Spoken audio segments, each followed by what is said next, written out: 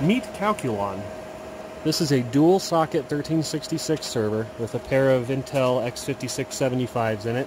So that's a pair of 6-core processors with hyperthreading, so 12 threads at 3 and some change gigahertz minimum. There is 16 2TB SAS drives in here. This machine currently hosts the website. It has the camera system for the house using ZoneMinder, and that's with 8 cameras, as well as a massively parallel police scanner and central storage for the house, all in one box. Now, massively parallel police scanner, this is interesting. This is called Glances. This is a wonderful utility in Linux. I'm sure anybody who's used Linux is probably familiar with TOP if you've wanted to look at processes on the command line interface. Glances is a step up from that. It gives you disk throughput as well as, you know, your typical TOP CPU usage with disk usage, and then of course all of your RAM and CPU statistics up here. You can see here that we're 40 to 50% load on a busy day. This is usually pretty much pegged around 70% load. When you have a system with hyperthreading, anything 70% load and beyond is basically fully loaded.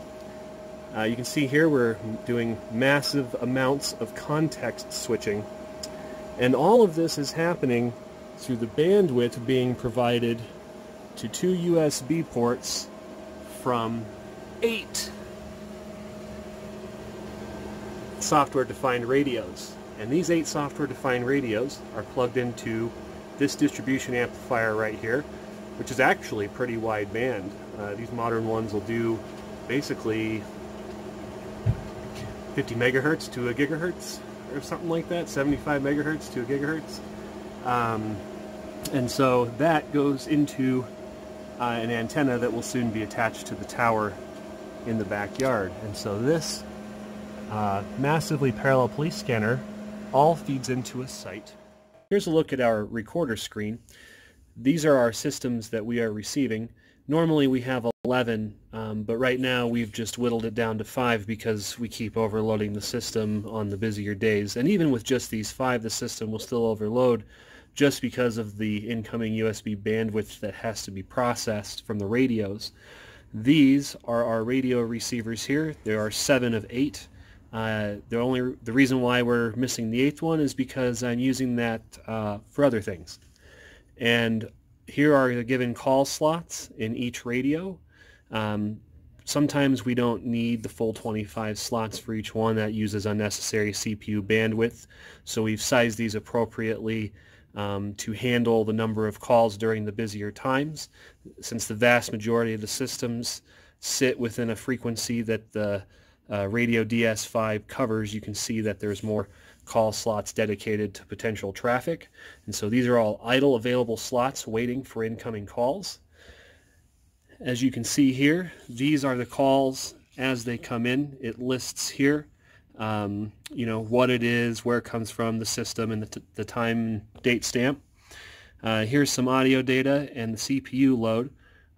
So I've actually had this running for where does it show that? I've only had this running for like an hour or so, maybe 2 hours at the most, and we've already accumulated something like 8 hours worth of audio, and we've had 2,200 calls within that time. With all 11 systems populated, on an average week we can receive 750,000 calls. So one call is one radio transmission from one person to another. So that's 750,000 radio transmissions per week that we are capturing, encoding, and recording. And all of that gets cataloged to a database. I receive just about everything within a 70-mile radius. And here's the web interface for that. This is Trunk Player, and this is, you know, somebody else's software that we've integrated to make work with this system. This isn't my idea. This is standing on the shoulders of giants. Had a friend who set this up for himself, and I was like, hey, I want this system too. I live in a fairly metropolitan area, and I wanted to give it a shot. So I get everything. It's far more than police. It's police, fire, EMS, the airport, Xcel Energy, which is our utility company out here, schools, universities, the convention center, the light rail operations. So it is literally everything that is pertinent to city infrastructure and operations for everybody within 70 miles, basically, that uses these systems. We're not able to get all the systems, and that's because I don't have enough CPU horsepower and I don't have enough radios. It takes more of those two things to cover more systems. The antenna that we're using for this project is a Browning, and the model number is a BR136, and this has chokes and filters and all that good stuff. So you get 136 through 174, 380 through 520, 698 through 960. So it's good enough for all this stuff, pagers and listening to trains and air traffic control. Let me show you the antenna setup outside here. So this is the radio tower that the antenna will be going on, but the antenna for this particular project is actually right there, and I just made a little platform to stick it to with some radials and all that good stuff. We'll actually be mounting it probably somewhere near about halfway up, maybe 3/4 of the way up where that is. So you'll see that coming in a couple of months. But the amount of radio transmissions and information that you can receive using this system is unbelievable. And actually what I want to do is take this a step further and feed this into a speech-to-text engine in real time.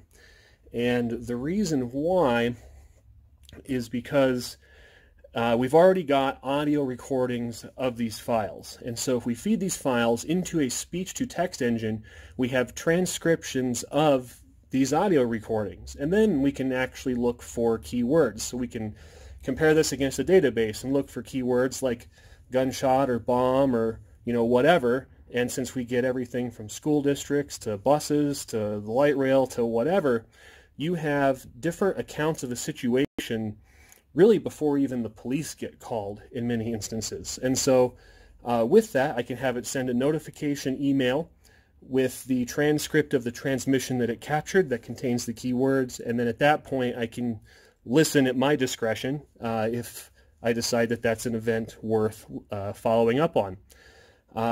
If I can get this all together and working, this is potentially a tool that I would like to offer to local television stations as a way to sift through all of this. When you're in these large metropolitan areas, a lot is happening at once, and the police aren't always, forthcoming or upfront with information.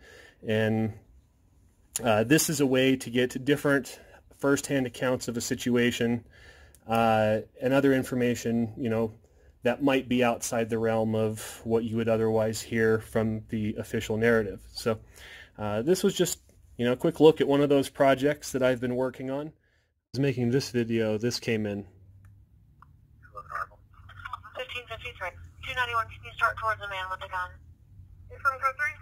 Outside Stonegate Apartments, 11815 Ridge Parkway, 11815 Ridge Parkway. Percent up to 40 number. And we were going to get Boulder and or Westminster to cover her, but I'll show you en route for now. This is a man standing in the middle of Highway 128. Looks like he's holding a gun, pointing it at something. Great. Associated to a small four-door silver sedan, possibly a Nissan Sentra. The RP was passing by and was not sure if it was a gun that he was holding. Copy from Holy Family. Copy at 1554. 44. Show myself in 77 route. Thanks, 1554.